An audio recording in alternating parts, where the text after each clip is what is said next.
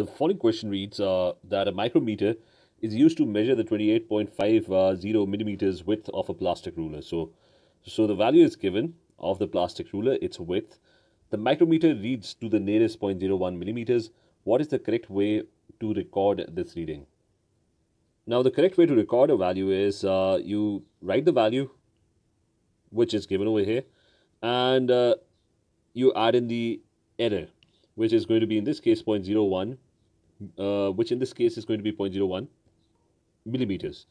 So I'm going to do just that. I'm going to put 28.50 plus minus the error is 0.01, and this is in millimeters. So this one is in millimeters and this one is also in millimeters.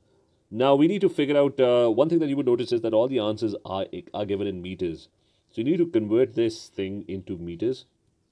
Now to convert millimeters into meters, you would have to multiply this by 10 to the power minus 3.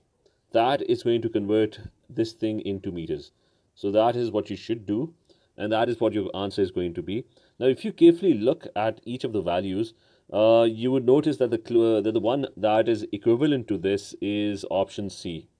Option C is the same as this, because what they've done in option C is instead of multiplying it by 10 power minus 3, what they've done is that they have first multiplied it, the entire thing by 10 power minus 1, and then they are multiplying it by 10 power minus 2. If you multiply it by 10 power minus 1, you're going to get 2.850. The other value is going to be plus minus. Multiplied by 10 power minus 1, that would be another decimal is going to get added. And then this would be multiplied by 10 to the power minus 2 meters. So option C is going to be the correct expression for this particular question.